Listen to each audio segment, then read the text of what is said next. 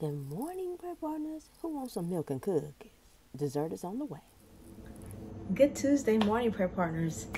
Dessert, hey, hey. Dessert, hey, hey. Dessert, hey, hey. The last part of our Bible plan is titled God Hunger. I love sweet things. I probably shouldn't. It's a weakness. But again, this Bible plan isn't about my hunger. It's about my appetite. It's about the things I crave. And I need to crave God. Let's read. John Piper said, if you don't feel strong desires for the manifestation of the glory of God, it is not because you have drunk deeply and are satisfied. It is because you have nibbled so long at the table of the world. Your soul is stuffed with small things, and there is no room for the great. We all have a spiritual appetite as part of our makeup as human beings. In fact, this yearning for spiritual fulfillment is a constant in our daily life. The question is, where is our hunger being directed? If we are not hungry for the presence of God, the presence and purpose of God, then you can be sure you are hungry for something else. People chase after many things in response to this hunger: financial security, career success, praise and affirmation of others, relationships, and more. But only Jesus, yes, can impart the abundance of life we crave. The more hungry for God we are, the more alive we are. The revelationist John G. Lake said, the revivalist John G. Lake said that the most powerful prayer any Christian can pray: God, make me hungry for you. Again, God, make me hungry for you. We are all a product of our spiritual appetite, and none of us is greater than our prayer life. There is a healthy restlessness that each of us should embrace. The restlessness that longs for heaven, for a deeper knowledge of God's presence. The restlessness that marks us out as nothing more than pilgrims passing through this temporary place and heading for our true destination. Bill Johnson writes, never stop looking for his new thing. The moment we think we have arrived, we will fail.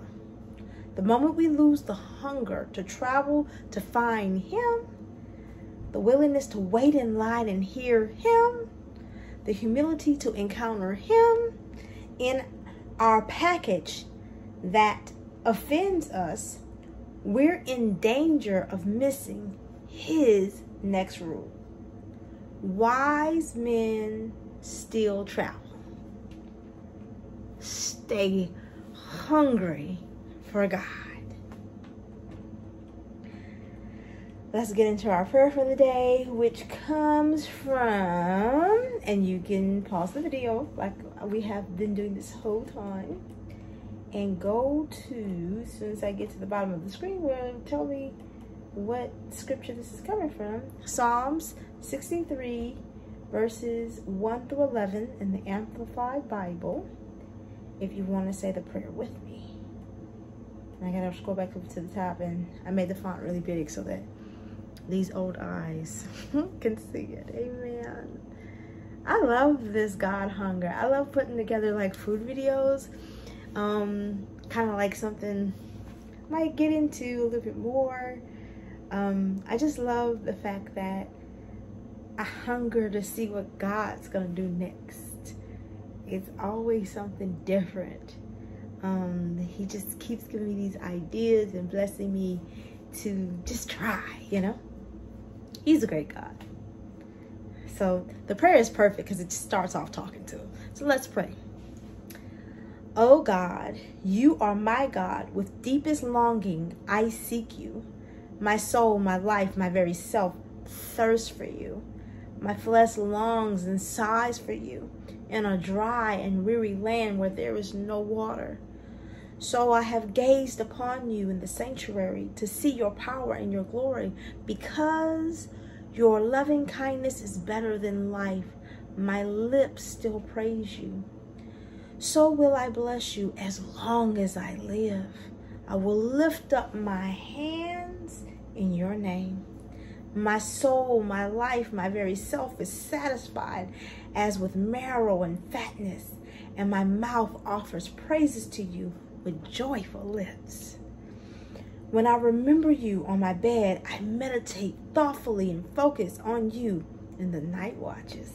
For you have been my help, and in the shadow of your wings, while I am always protected, I sing for joy. My soul, my life, my very self clings to you. Your right hand upholds me. Yes. But those who seek my life to destroy it will be destroyed and go into the depths of the earth, into the underworld. They will be given over to the power of the sword. They will be prey for foxes. But the king will rejoice in God.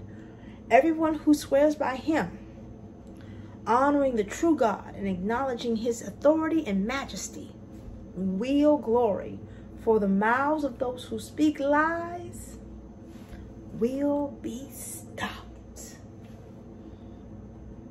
Heavenly Father, I'm so glad you're going to stop the lying mouths.